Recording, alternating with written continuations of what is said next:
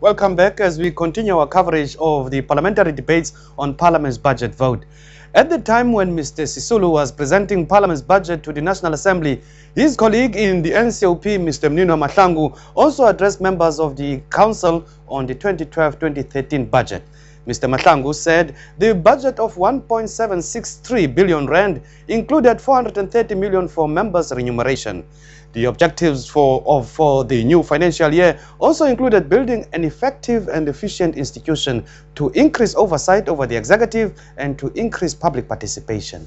Building an effective and efficient institution, strengthening oversight, increase public involvement and participation, improve and widen international cooperation and participation. These do not answer all the issues that members raised during the last budget vote, but they do answer most of them. Like Mr. Sisulu, Mr. Mhlangu also briefed members of the NCOP on developments with regard to the Secretary to Parliament and the Chief Financial Officer, who had both been put on special leave. As members are aware, the Secretary and the Chief Financial Officer were placed on leave to allow the investigation by the Auditor General into the salary advance payment to the Secretary to Parliament with regard to the construction of a perimeter wall at his residence. The report was tabled at a special meeting of the Parliamentary Oversight Authority. The POA considered and accepted the report and the recommendation by the Auditor General. In this regard, Parliament will formally engage with Mr. Dingani and Mr. Mondo, Leslie Mondo, the Chief Financial Officer, regarding these processes to follow. Both Mr.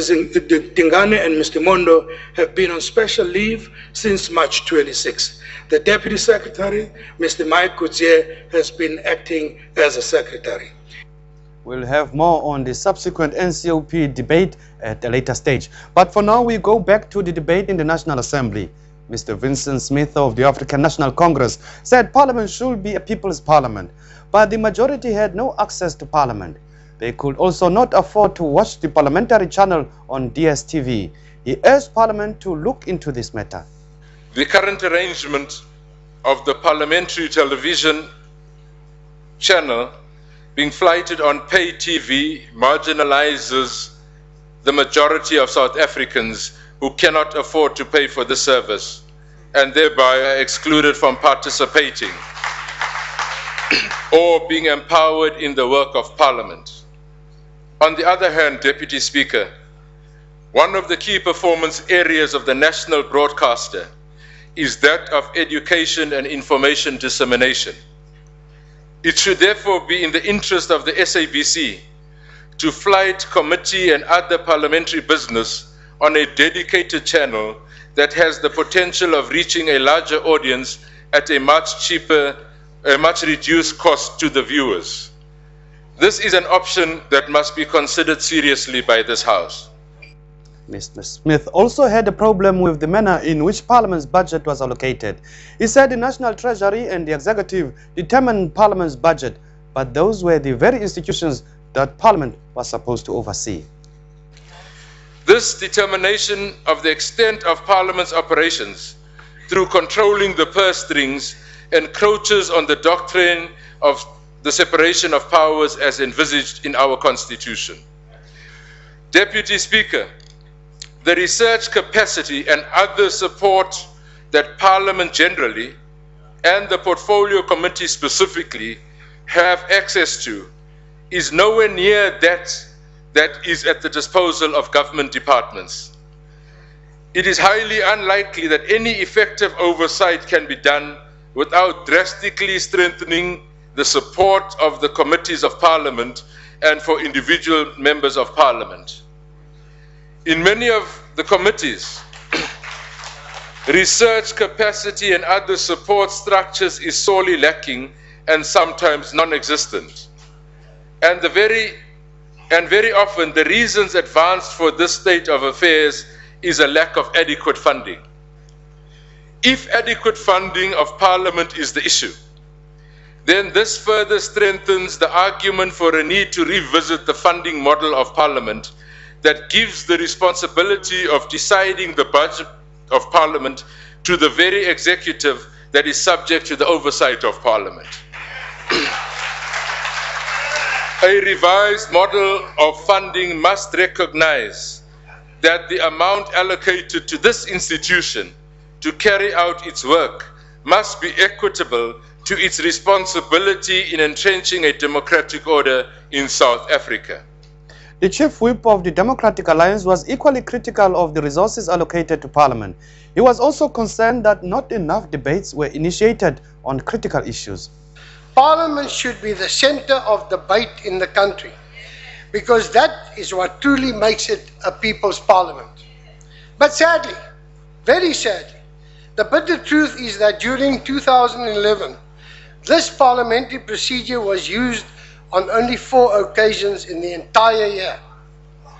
Only 14 of the political parties elected to Parliament were able to debate a subject for discussion that they had proposed. Isn't that an utter disgrace? But ample time was made available for members to give one-way 2-minute sound bites and lectures. We had countless notices of motion being read aloud, and no less than 229 motions without notice were given the precious time of the House. On top of this, innumerable member statements were regularly addressed to the executive in this chamber. But alas, their total disregard for Parliament is regularly displayed by the utterly poor attendance of ministers who, in terms of our rules, should be present to reply to those statements. At last week's session, the ongoing pattern was yet again confirmed when sadly only 1 minister and 5 deputies were present in the House for responses to statements. This is not a people's parliament at all. Mr. Watson was also highly critical of the way questions were treated in the House. He said ministers had no choice but to reply to those questions. This mechanism is also not working. As of Friday the 11th of May, no less than 505 questions remain unanswered. Only 6 of those unanswered questions were put by the members of the governing party. We, in opposition, with the greatest role to play in holding the government to account, are waiting for answers to the remaining 496 questions. And just so you know, Honourable Speaker and Deputy Speaker, nearly 400 of those were put by the Democratic Alliance. As I recently wrote to the Speaker, being able to ask regular questions to a minister is Parliament's right.